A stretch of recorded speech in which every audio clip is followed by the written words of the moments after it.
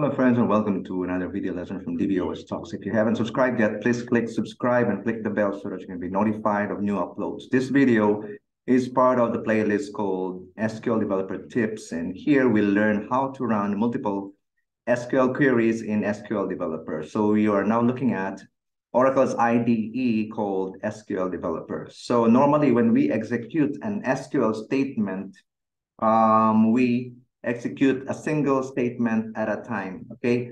So this is how it's done normally on a normal day.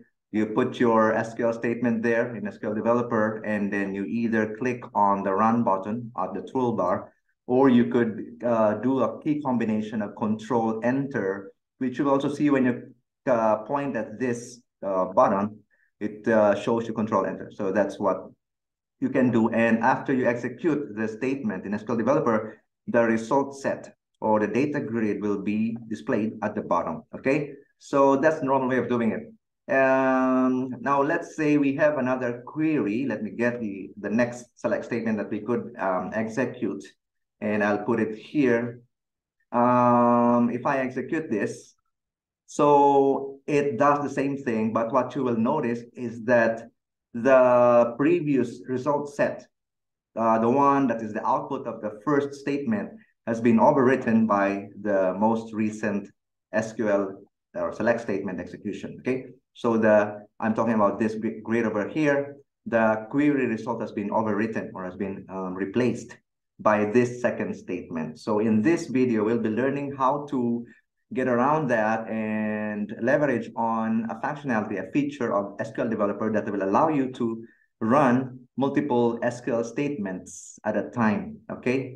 Okay, so let me just get my, I will be working on, let's say, I'm just putting here 3 select statements, but in reality, you could do a lot more than this. Of course, there are drawbacks, there are,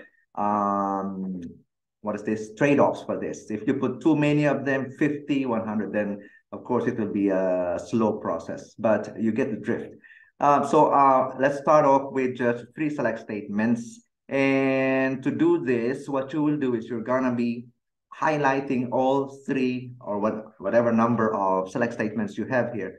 You paste them here and then you highlight them all. So if you remember when we did an execution of the select statement previously in this video, the latest SQL statement being executed, the result set of that or query result replaces or overwrites the one of the previous run, okay? So here we're gonna be executing 3, but like I said, you can experiment with as many as you can, granted, as long as the result set, I mean the elapsed time, the time it takes to return that the result is acceptable to you. Okay, so I'm gonna highlight these 3 select statements, and then I have 2 ways of doing this, like what you've seen or what I mentioned previously. One is by clicking on this toolbar button, which is the Run, and the other way is to using the key combination of Control-Enter. So while Control is pressed or held down, you press on Enter, Control-Enter.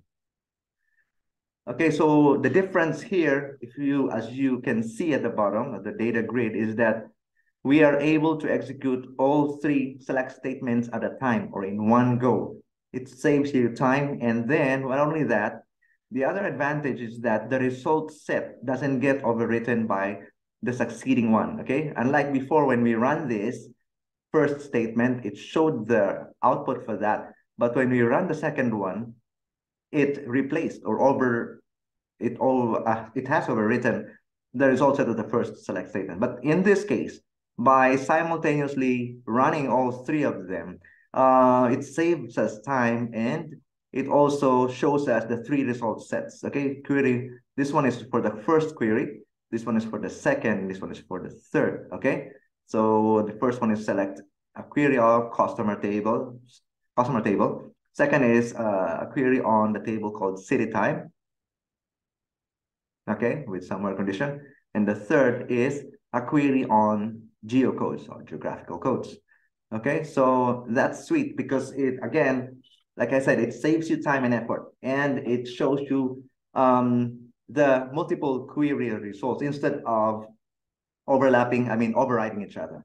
The other thing you have to I have to highlight here is that in SQL Developer, this IDE tool you're looking at, the other thing that SQL Developer gives you is the time elapsed or the time taken for SQL, for Oracle to churn out, to give you the results. So in this case, this is the grid or the result set of the first query. The time taken to bring this out to you is right here, 0.002 seconds. If I click on the second one, it took SQL Developer 0.001. Okay, and here's 0.002. Okay, so here it's that quick because we're only dealing with a few records in a table. Once you have a table with so many records or so many columns in them, then you will see the dramatic increase in the elapsed time. Okay, so I hope you learned something from this little video. And this is basically teaching you how to run multiple SQL queries at one go in SQL Developer. If you haven't subscribed yet, please click subscribe and spread the word. I hope to see you in the next video.